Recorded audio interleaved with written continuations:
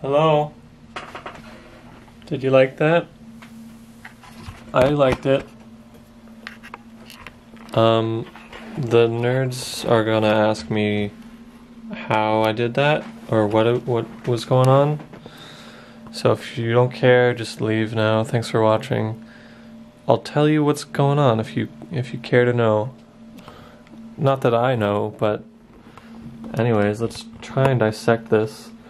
So yeah, I just made these 4 songs with this kind of patch. I would sort of repatch a little between songs, but basically what's happening is it's contact mics controlling the synth. So there's one, and I'm tapping it, and you can see the second ears is lighting up when I tap it, and the first one is the kick drum.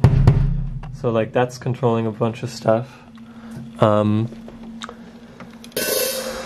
So like the envelope generator, the first one is the kick, and it can be long or short.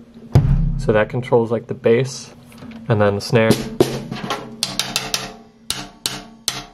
If I hit it hard, the second envelope generator will go. And they both control, well, I guess the first one, the bass voice is these guys. These are some analog oscillators, and they're kind of out of tune, but it sounds nice. They go through a VCA, which is controlled by the ADSR thing, into the filter. You know, it's like a synth voice, right?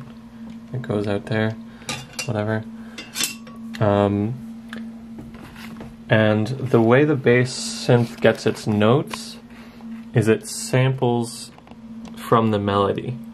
So like I'll write the melody on this sequencer, and then every time I hit the kick drum, it'll sample. So trig goes in there from kick drum hit, sample is the melody, and out goes to the voice. You know what I mean? So I can pick whatever note is currently playing in the melody, and the bass will play that like a couple octaves underneath. But the melody itself is this one. So like, you know, I'll find a sound I like.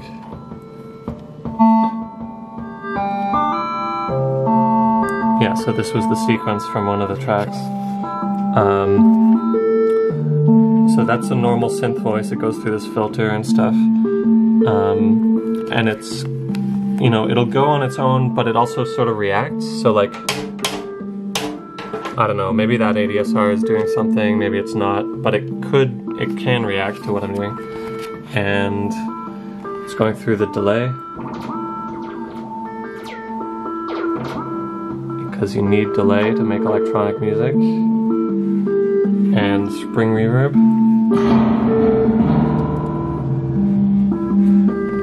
You know, for that old school vibe. What else do we have? I'm not really using, there's a bunch of modules in here I'm actually not really using. Oh, and the rings, that's the last voice. So, again, it's a contact mic, just taped to a cymbal.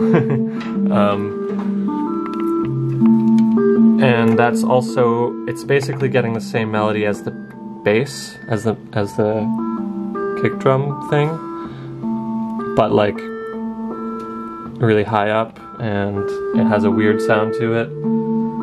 So that's always an option. I don't know. I mean, what else do you want to know? These guys are doing clocking and clocked modulation. MIDI, no. That's doing like the envelope for the melody. So we get long and short notes. Oh, one cool thing that I found out how to do is like sort of side chaining. So like if I hit the kick,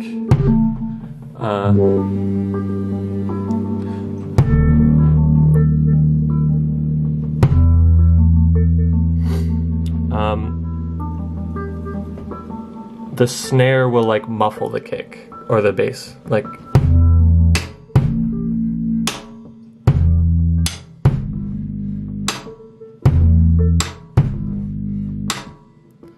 hear that, like that envelope muffles the other one. It's cool because this envelope generator has inverse envelope outputs. You can't really see it, but yeah, that's the upside down envelope, and I'm just plugging that. I know you're not supposed to do this, but I'm just summing that with the normal envelope before it goes to the, where does it go? To the VCA, right there. So yeah, I mean, that's pretty neat. And also, this one I'm using it as like a sequence shifter, so it's on like a two, you know, it just goes between these two values in time, and that's basically like transposing the sequence. Transpose, transpose.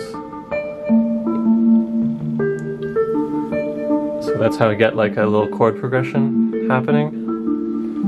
Because this has a cool like diatonic transposition input, which is nice. But yeah, and once I have that, I just perform. I mean, I also have some samples in there, like, so that's fun. So yeah, just in case you wanted to know like what I'm up to. Alright, stop. Stop, I said.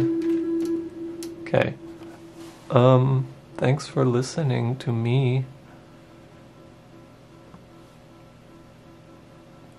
Bye.